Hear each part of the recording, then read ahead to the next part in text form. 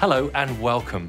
We're from the AUT Science team, and today we're going to talk all about love and attraction. It's a mysterious and beautiful experience, but there's a lot more going on than you might think when we're attracted to someone. I'm Professor Steve Pointing. And I'm Dr. Pani, Favid. And together we're going to explain the science of love.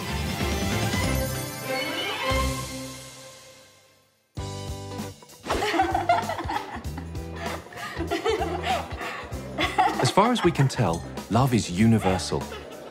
A study of over 160 societies around the world found that not a single society didn't express genuine romantic love. But how does it all start? It takes only 90 seconds for us to be attracted to someone of the same or the opposite sex. Nice to meet you. You too. And initially, how someone looks is one of the most important factors.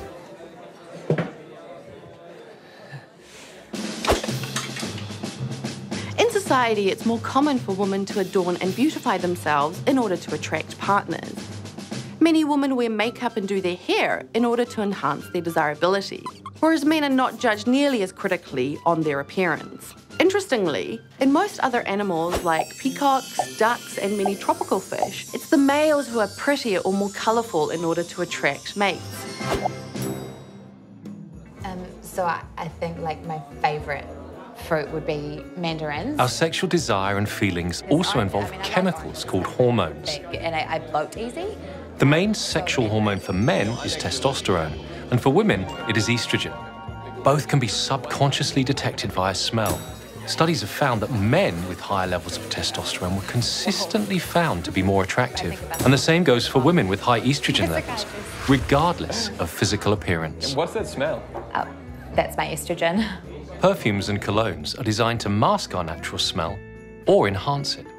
Some are marketed as containing pheromones, a sex hormone found in bees and other insects. Oh, what is this? But there's actually no evidence that pheromones have any attractive effect on humans.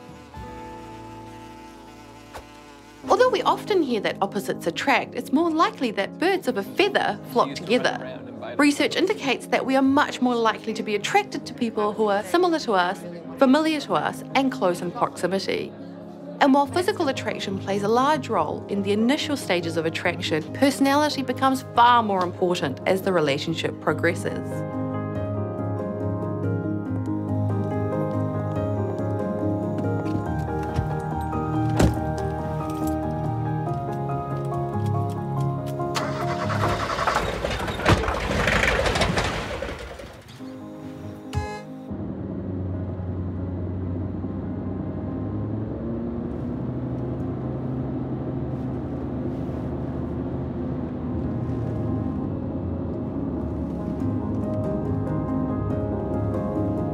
When you're falling in love, there are three major chemicals affecting your brain: dopamine, serotonin, and adrenaline. Together, these create the emotional roller coaster of love that can leave us feeling euphoric, irrational, and even addicted.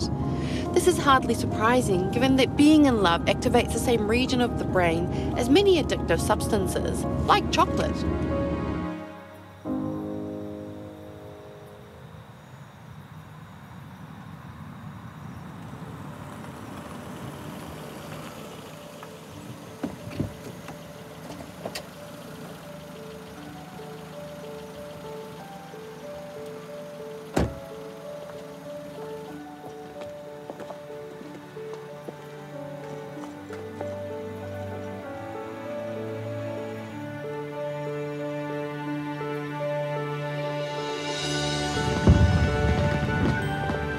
When we kiss, all sorts of physical and psychological changes are triggered inside of us.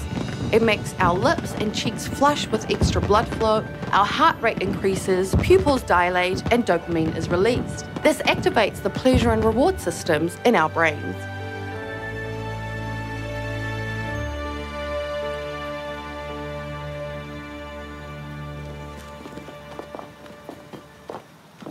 Is someone gonna pay me for the ride? Humans are one of the only species that has sex for fun and not just for procreation. During sex, a brain hormone called oxytocin is released. This is known as the cuddle hormone because it encourages feelings of intimacy and bonding between two people. After sex, another hormone, Vasopressin, is released, and this promotes long-term feelings of commitment and dedication. Vasopressin has also been found in prairie voles. Like us, they often have single partners and will fight off any other prairie voles that try to steal their significant other away.